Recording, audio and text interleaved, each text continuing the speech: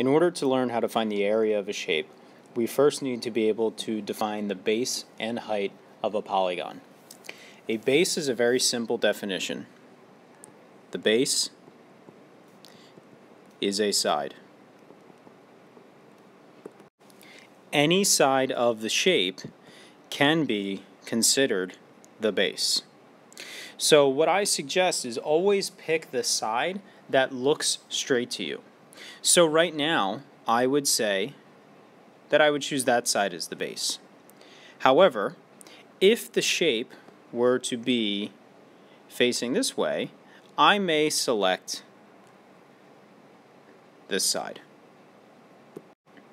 You may have learned in the past that the base is the bottom, and although we can use the bottom side of the polygon as our base, that's not the real definition. It's any side of the polygon.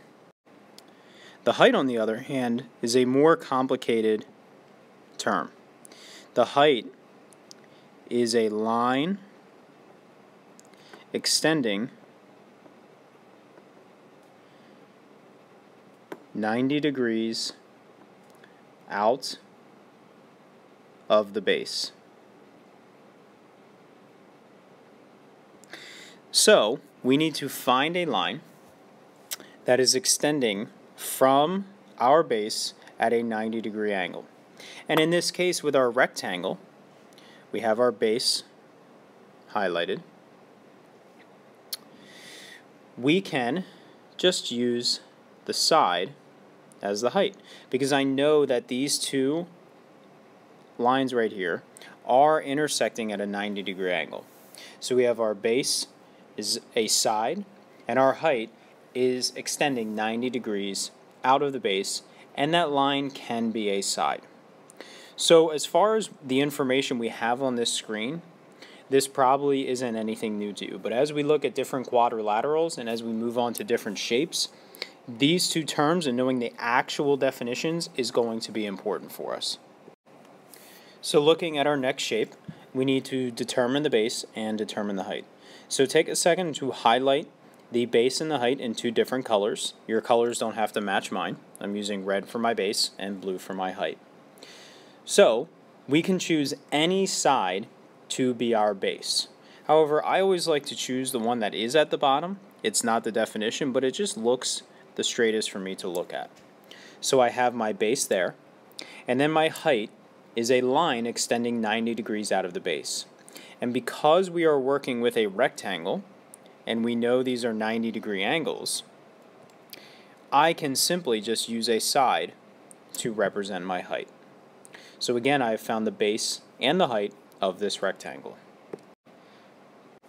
Looking at our next shape, we have a parallelogram that is not a rectangle. We're not working with 90-degree angles here. So again, I'm going to select my base, and I could choose any side because the base is a side of a polygon.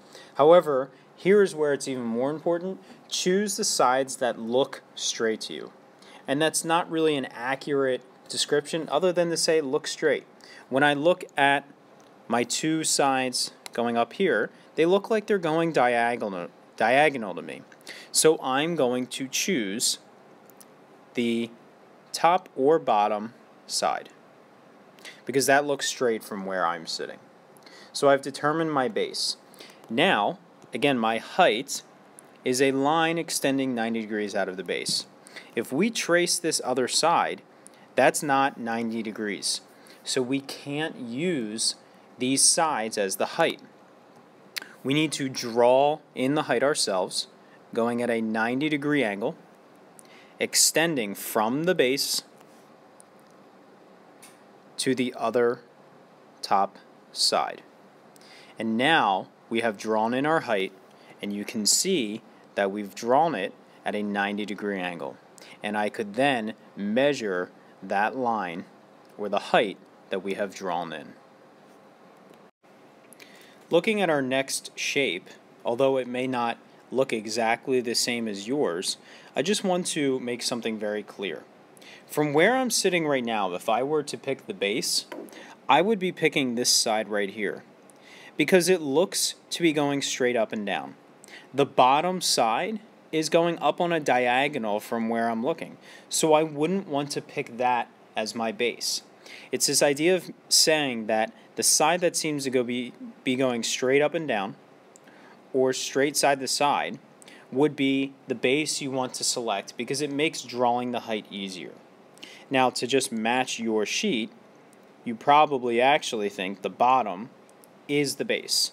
And so I'm going to go ahead and highlight my base. And then again, my height. I cannot trace this side because it's not a 90-degree angle. So I need to go ahead and draw in my height of my parallelogram, drawing it at a 90-degree angle. So now that we've determined the base and the height of these polygons, we can now find the area of these polygons. So just two examples. You're no longer going to use your worksheet that you have with you because I'm going to be making up numbers that won't match your measurements. So after measuring, I found this side to be 2 1/4 inches and this side to be 3 7/8 inches. Now, because of my knowledge of rectangles, I know that this side is 3 7/8 inches and this side is 2 1/4 inches. Looking at our formula at the top, area equals base times height. So I'm going to go ahead and identify my base and my height. And so to find this area, all I need to do is 3 7/8 times 2 1/4. And I'm going to use a calculator to solve that, giving me the answer of 8 23/30. So again, after measuring, and these won't match your measurements, I'm taking my base and my heights and following my formula to find my answer. In our next shape, again, I need to measure to find my area. So here, before I even start measuring, I'm going to identify my base, and now I know that I can't use this length for my height because it is not coming out at a 90-degree angle. So I'm going to draw in my height, doing my best to draw it exactly at a 90-degree angle. So the two measurements I'm going to be using for my formula are my base, which came out to 3 1/2 inches, and my height, which came out to 3 3/4 inches. The length of this side is not important for finding my area. I take my base, which is 3 1/2, times my height, which is 3 3/4 inches, and I'm going to multiply with my calculator to find an answer of 13 1/8 inches squared. And so again, it's important to identify your base and your height, especially when the height is not a side, using your correct measurements. So we will be practicing this more together. There was no need to do these on your own. It was just following along with our system.